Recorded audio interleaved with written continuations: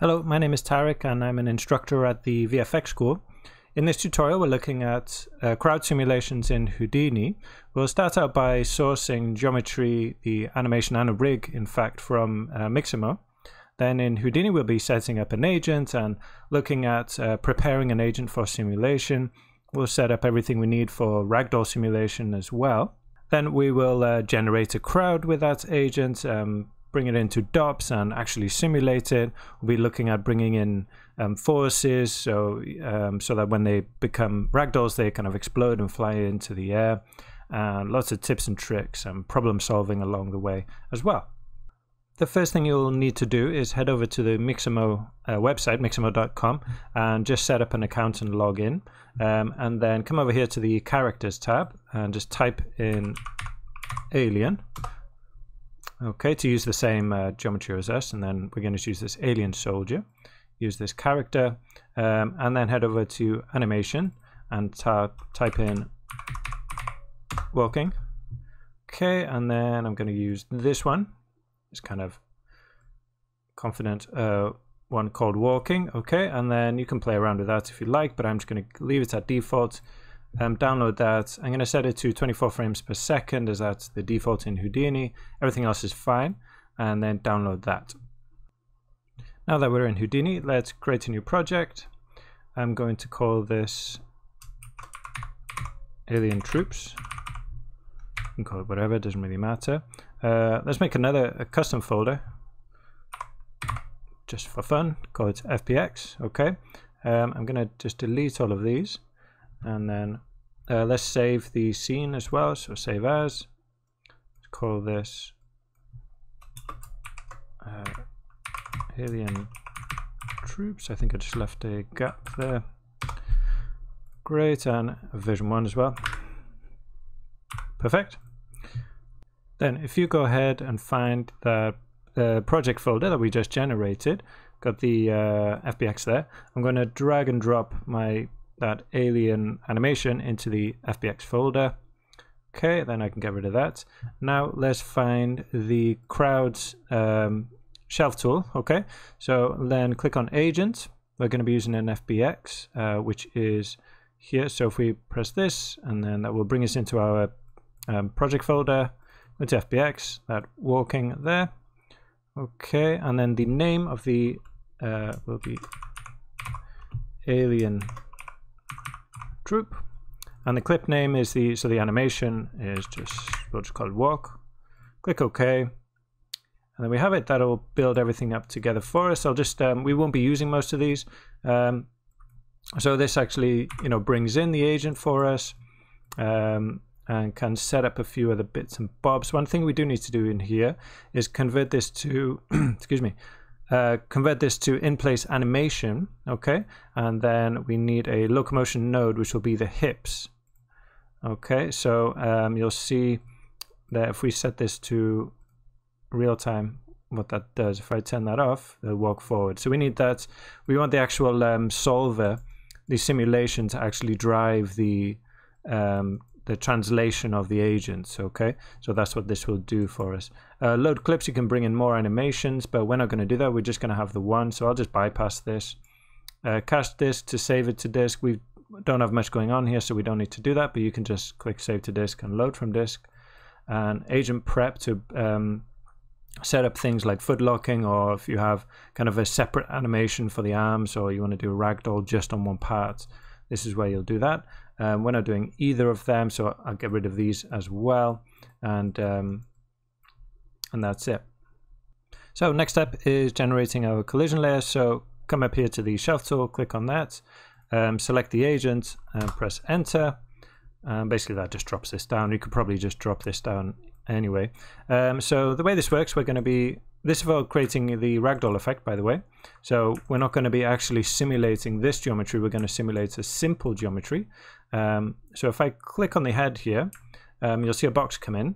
And if I press W and go into wireframe, you'll see this kind of capsule shape. So this is what we'll actually be simulating in Bullet, because that's much quicker to have this kind of simple representation. Okay, so it's a bit difficult to see what you're doing. So what I'm going to do is drop an unpack over here, because these are the agent is packed at the moment. Here is now back in normal kind of geometry.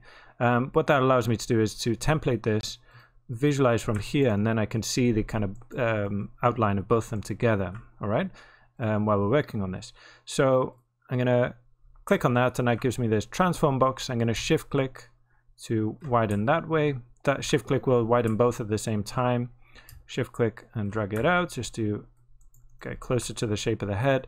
Doesn't have to match exactly, just something similar. Same thing here. So for the neck, stretch that out. Okay, and then just click without shift to just move the one side by itself. This one's a bit kind of weird, it's off to the side, so we'll have to rotate it.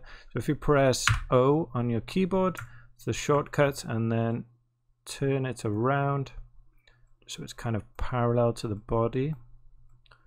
It can be a little bit awkward. Again, they don't have to be perfect. Then press B. Don't use these because the pivot gets all messed up, so I tend to not use the transforms when I'm in this mode. Press B, go back to this box, and then I can use that to change the location. Shift click to change the size again. Just something like that. Oops. Press O and just rotate it around again. You can take your time. I'm going a bit quickly here just to demonstrate, but you can take your time to try and match up as well as to the body as well as you can. Then come do the arms. I'm just going to leave that as default like that. Same with this side. Oh, let's not forget his kind of shoulder bits here. The forearm and then the hand. You can do every single finger separately if you like, but really it's not going to be necessary in most crowd simulations unless you're really up close and you can see the agents up close, which really is not what crowd simulations are for. You don't need to do that. Just one kind of big glove thing is fine. Okay, that'll do for them. This still looks a bit rotated in a weird way. It's okay actually. Okay, and then let's grab these kind of spine pieces. Stretch that out like that and like that. Okay, down here. Shift and click and drag. Oops. No, that's okay actually. They can overlap a bit as well. That's fine. That shouldn't cause any problems. I think any pieces which overlap and they are constrained to each other, so they will be constrained to each other. The collisions will be ignored between them, I believe. Then to the hips here, this one's kind of off to the side as well, which is kind of annoying. So we'll need to stretch that out. Give us a bit of a bigger shape, and then we'll rotate it into position. Press O. And try and get it nicely slotted into the hips.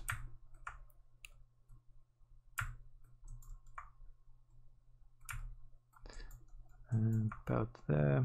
That's, like my camera's moving too much. Back there. A bit over. Oops. That's my own mistake. See, so press B there. You see, it was kind of the pivot was a bit funny, and then shift to spread that out a bit, and in the other axis as well. There we go. That's fine. And then grab the legs, the shins. You can kind of make them thinner if you like. Ideally, as well, you'd be doing this in a T pose. If you have more time, this is fine for our purposes. Great, so that's the collision geometry. Again, these shapes are what Houdini will be seeing in the simulation. Okay, this is the geometry that the bullet sim will actually see. So next step is to configure the joints. So I'm going to press W to come out to wireframe mode so that I can click here, make the selection, press enter, and there you'll see we got a couple more nodes here.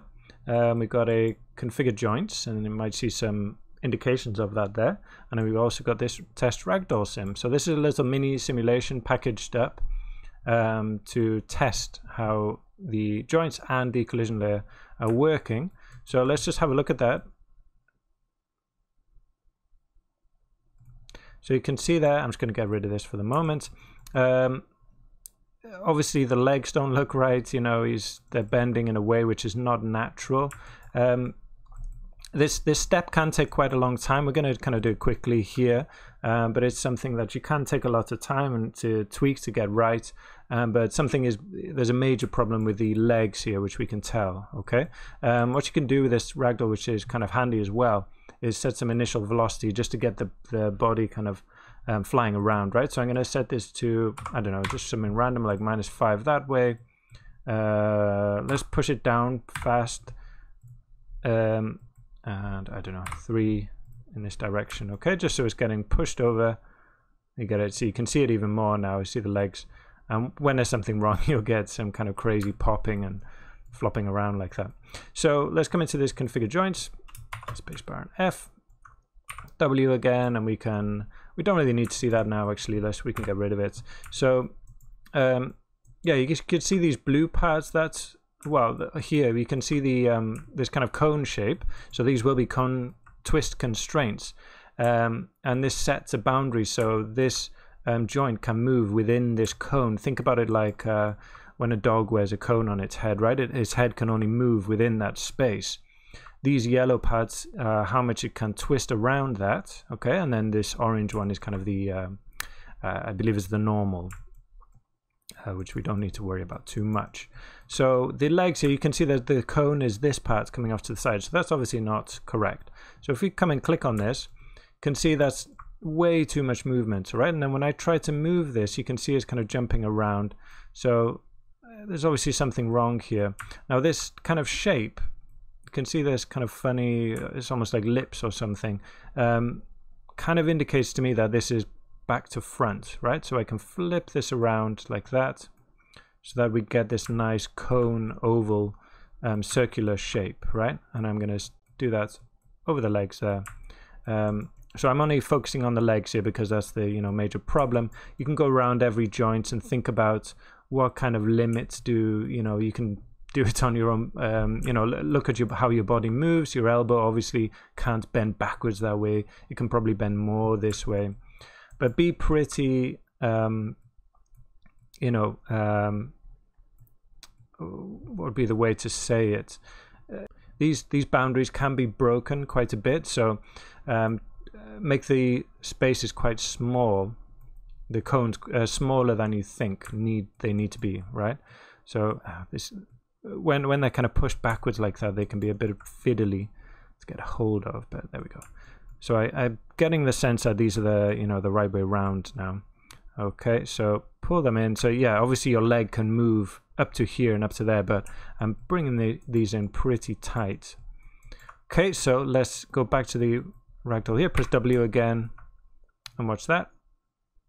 So that's looking much better now. Again, it's not perfect, but from our simulation, most of the agents are going to be in the back and just kind of flying randomly into the air. So that's fine for our purposes, and this will be where we're moving on to the next step from here.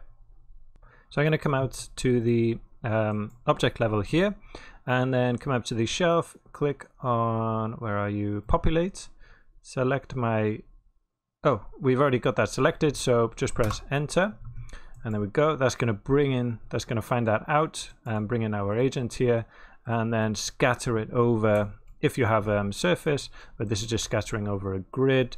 We got this set up here. Now let's have a bit more agents, like 2000. We want to randomize a few of these. Okay, so you could randomize if you've got different animations, different agents, different kind of helmets and clothes. You can do all that in here. We're just going to randomize the scale a little bit. Okay, so this is too much, obviously. I'm just going to bring this down to something really subtle, 0.05. Okay, so there's a little bit of difference in their height. We also want to randomize the clip time. You can play around with the seed or how much that's offset. So that's at which point in that walk cycle are they. You can see this one has their legs together. So that looks a bit better there. Okay. Now coming into the second input here, we can put either a piece of geometry or points.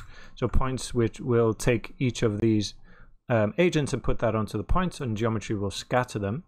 So I want kind of like a few rectangles of agents. So kind of looking like a bit like a formation. So I'm going to drop a line.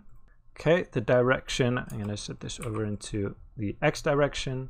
I want this to be 70 meters long, 7 points on it, so there'll be 7 rectangles, and I'll move it over halfway so it's in the center of our scene. There we go. If we look at the points there, okay, and then I'm going to make a grid. Okay, let's get rid of the points there, and on this grid is going to be 9 by 70. So a long thin grid, and the agents will be scattered along onto this, and then just a copy to points like that. Oops. There we go. Okay, so that gives us a kind of basic formation look. Plug that in, and those same agents will be scattered along on those rectangles. So next we want to simulate this. So again, I'm going to come out here to the object level and select the crowd source, and then come up to simulate. Make sure we check both of these. Okay, so these are the clips or animations, well actually the states, right? So if you've got a walk, you might have run or walk to, whatever that is. You know, select what you want. I'm going to click accept on that, and then let's dive inside the DopSynth to see what we've got. So we got a whole load of nodes set up here. You can see that ragdoll and the walk up here. Okay, so if you could have more if you select more. So the only thing we're going to do for the moment is come into the crowd solver and turn off the avoidance, because it's kind of like a military walk. They're just kind of walking forward. I don't want them spreading out and doing something weird. So let's come out here and set up a camera. Let's visualize the crowd sim. Actually, not for the moment. Let's just go to the crowd source for the moment and visualize this so that we can set up a camera. So I'm going to drop a camera here. Okay, just cam 1 is fine. Let's look through that camera. Now I'm going to come back 40 so we can see more. Let's go up a little bit and tilt down a little bit, -10. And then I'm going to change the focal length down to 35. Okay, so we can see a few more of these aliens. And then, so just for a really simple animation, I'm going to set this to -10. So we're going over to the edge of our scene here. And then I'm going to add where's my dollar $T for time, so that with time it's going to move over towards the right, something like that. Okay, and obviously when this is simulated, they'll be walking towards us. We could try a few frames of that. You can see now that they're simulated, the simulation is driving the walk, and they're coming towards us, driving their translation. They're coming towards us, and that will be, you can either watch that there, or you can dive into the crowd source here, and when we click that shelf tool, we generated this as well, just bringing in that crowd geometry too. So now we get to the fun part. We're going to be setting up the ragdoll simulation.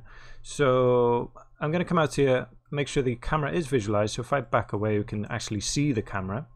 And I'm going to go in here, and then, yeah, we can actually see, go to show all objects so I can see that camera.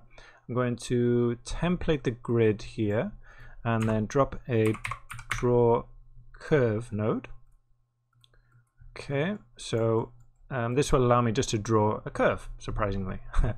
Okay, come to projection and set that to YZ, no, sorry, not YZ, ZX plane, so that we can draw on the ground.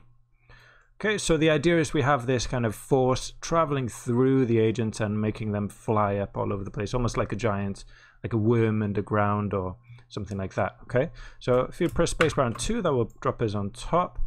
And I'm going to go to the last frame.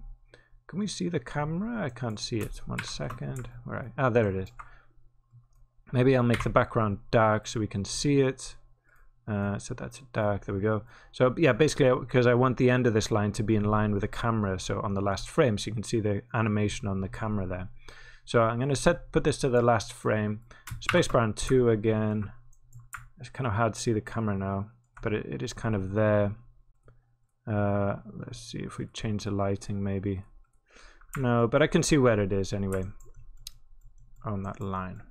So let's draw this line. Make sure we're in the draw mode. So if you come here and click on the this kind of gizmo, this handle thing, and then you can just click and draw. So I'm going to start over at the right here, come over to the side, come round into the middle, and then back again towards the camera like that.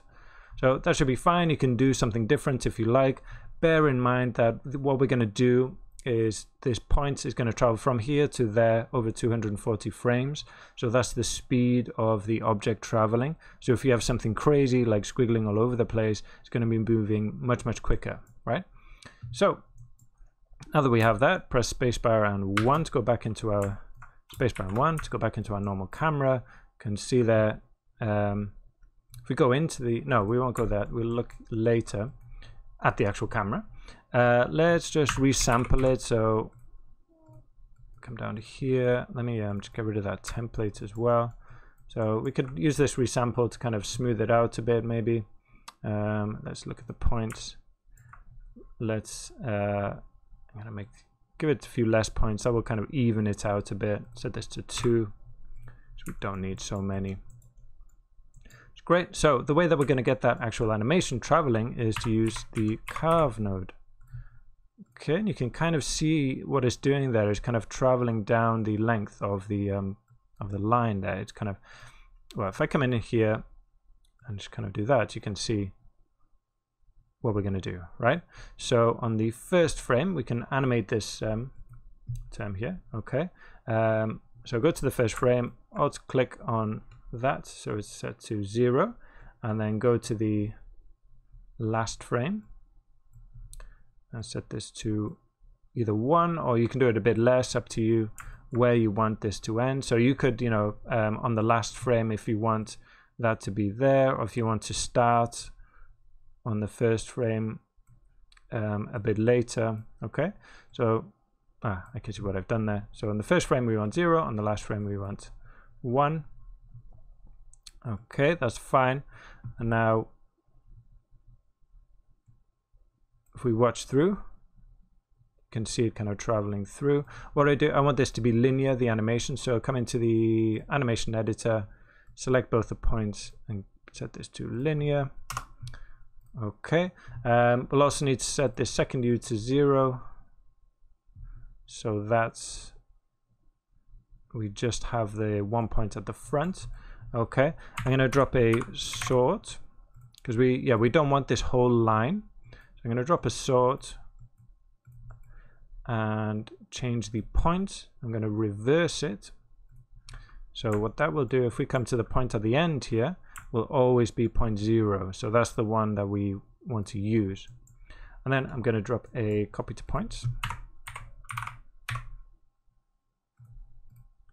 Right, so the points go into the right, and then into the left we're going to use a metaball. So metaballs are great for forces because they give you, you know, it's almost like a volume, so you get a sense of the forces pushing out in all directions. So great for explosions and things like that. In this case, not really an explosion, but something similar. So we don't want 1 point, 1 metaball on each point. So come here to target points and just put 0. And that will grab that initial point, and this metaball will now follow along that line. Perfect. Now for the size of this metaball, so I'm going to make it, keep it quite short, but make it wider in both this diameter and this diameter. Okay, so all of the agents that are inside there will be shot up and kind of out away as well. You know, further closer out to the edge, the more angular that impulse will be. But as soon as they're out of the meta ball, they'll just be gravity will take over from that point. So we need a couple of things here. I'm going to convert this back into normal geometry here, because we will, let me turn that off, use this as bound, turn off these points as well, to actually, drop a null here. So this bound will be what's actually used to convert the agents into that ragdoll state. And then on this side, oops, I didn't mean to do that. Get rid of that little thing. We're going to call this out force. Okay, and then on this will be called, whoops, let's drop an actual force node so that we have some actual force. So I want radial force, so that's pushing out in all directions.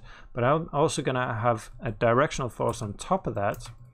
Okay, and set the actual force to -2, so there's pushing up a bit stronger, well, double the strength pushing up as it is pushing around. So we get a nice kind of vertical sense of force. Okay, so I'm going to set this to manual while we go back into the simulation and start working on getting all that working in here. Okay, now a few bits and bobs we need to do in here. Let's add a ground plane. So this is kind of handy. We got the static solver set up, so we can just plug that in and it's ready to go. In the walk state, you can see we got this ragdoll, what it does with ragdoll, and here it's set to ignore right now. We don't want that. We want animated static. So it's still walking, but it's ready to become it's ready to jump into that ragdoll state. Here it is ragdoll all the time, the ragdoll state, right? So how do we actually transfer into that? We need a transition. So I'm going to drop a crowd transition, and with a transition you need a crowd trigger. Okay, so when the trigger is met, I suppose you could say, the transition is done from walk and not into run into ragdoll. And the trigger for us will be the object bound, which is the default one. So anything that goes into this object bound, which is that meta ball. So if we go to the crowd source, out bound, whenever the agents walk inside here, they change from walk to ragdoll. And I want that check to be continuous. At any points that they're inside, trigger them over into ragdoll. So that's it for that. Now for the actual force, we'll be adding to the bullet solver, and I want to use this pop metaball force. And for the pop metaball force, this doesn't seem to work with this bullet solver, so I just exchange this out for RBD, sorry, not RBD, rigid body solver. Okay, so I'm going to connect that up there, get rid of this solver, and connect the pop metaball force down here. So again, here we'll need to find that force that we made, out force. That's bringing in that metaball geometry. We need to set a scale, so I'm going to set this to -70. That's the strength. It's kind of almost like a multiplier on that force that we created. I'm also going to add a vex expression to this. I'm going to copy in the code here and then I'll explain it. So what I'm doing here, we're generating this float attribute called scale mult. So we're affecting this value, and we're fitting the rand of so each agent will have an ID, and we're creating a random value of that ID, which will be, and the result of that will be a value between 0 and 1, and I want it to change to between 0.5 and 1. So each agent will have a value between 0.5 and 1 randomly somewhere within that, and then we multiply this force by that. So if it's 0.5, we'll have 35, and if it has 1, it will be this false force. So that basically just gives some variance to the strength on the force applying on the agent, so it's a bit more kind of natural looking. Okay, so I believe that is everything needed. Let's go to auto update. Maybe we'll just run a few frames quickly. We should see the the guide here for both of these as this starts to simulate. There we go. So we can see the agent starting to fly, and they will collide with the ground when they hit it. We've already got, I think gravity is actually taken care of in the crowd solver here, so we don't need to add that in. Now let's go out and just set up a simple bit of geometry to get a nice preview of this. So in the crowd source, let's drop we're going to visualize from this point here. Okay, let's turn that template off. So let's give these a nice color. Well, just set them to black. Okay, and then maybe just drop a ground. Let's drop a grid. Make that grid really big, so 200 by 200, and give it lots of rows like that. Let me just template this and then come to the back of it and then select the points of our grid, of the grid, and there we go. And I'm going to select this point and then Shift A and middle mouse button there, so I select this row of points, and then press Tab and go to soft, oops, not soft peak. That might work actually, but I don't want that. I will have to do that again. Go to select the points again here, Shift A middle mouse button, nope, try that again. Shift A middle mouse button, there we go. And then soft transform is what I want. I'm going to set the radius to 40 and the height to 35. Okay, so that gives us a nice kind of curved back wall. Let's give it a color. Make this one white. And then so that we can see them together, I'll have to pack this so that the colors kind of work. Again, you might want to do something more complex here for your render, but this is just for our nice preview.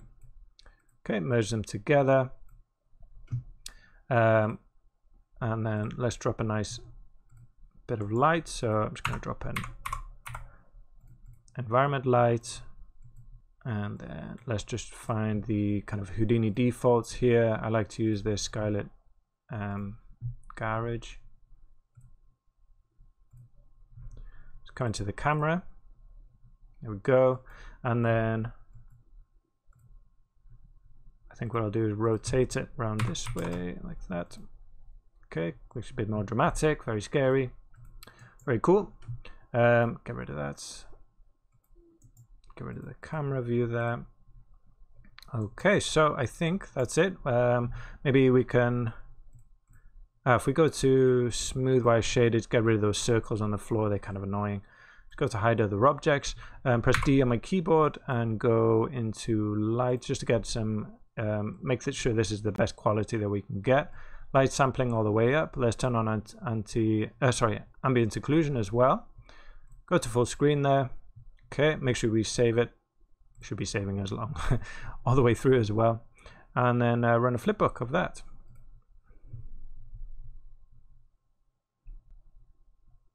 So let's check out our cool simulation. Come here and press play. So you can see them all flying up in the back there, which looks good. You can see them colliding, landing on the floor. I really like this kind of wave flowing through the simulation, which looks really nice. You know, the walking looks fine as well. It's a bit hard to see without texture on the floor, but their feet look as kind of an important thing that they're planted to the floor. You can see the variation in the height as well. Some are flying really high. Some aren't flying so high. You can play around with those values if you wanted, you know, really crazy, like them flying really. You can just set that fit range to different values if you like. But it's looking good. You know, the kind of behavior of the ragdolls is pretty nice. So if you'd like to learn more, I highly recommend heading over to the VFX School website, where you can sign up to our Houdini Renaissance program, where we not only cover crowds but a lot of other stuff as well. This is a vellum simulation. We do some RBD stuff and also pyro. So I'm going to come down here and just show you the kind of stuff that you can learn in module 3. That's massive control, which is all about crowds, and we go into way much more detail than what we've done today. We've got hours and hours of great content there. Here we got this massive crowd scene with let me just play that through so we can go back to it so I can talk about it. Yeah, so there we've got that massive crowd scene with lots and lots of agent. We're looking at textures and combining the simulation with Velim simulations as well. Let me just wait till that gets back to the start so we can watch it again. This is just kind of the introduction, but even in the first simulation here, we're covering much more than what we've done today. In the second one, yeah, so we got flags and this kind of Mexican wave as well going around the stadium, which is really cool. Looking at different ways of triggering. Here we got really great ragdoll exercise. And we're combining these this ragdoll simulation with an RBD simulation. So some of the chairs kind of get thrown around as well. So that's really good. Some extreme forces there. Here again, bringing in forces. So you can see it's kind of hard to see there, but there are agents caught up into the tornado and getting sucked up into it. So working with pop forces. With all of these as well, we've got all, you know, different agents, we've got different clothes, different clips, different animations. Same thing again here, we're combining the simulation with an RBD simulation and kind of avoiding the buildings and stuff like that as well. So, you know, I hope that you can join in and further your education with crowd content.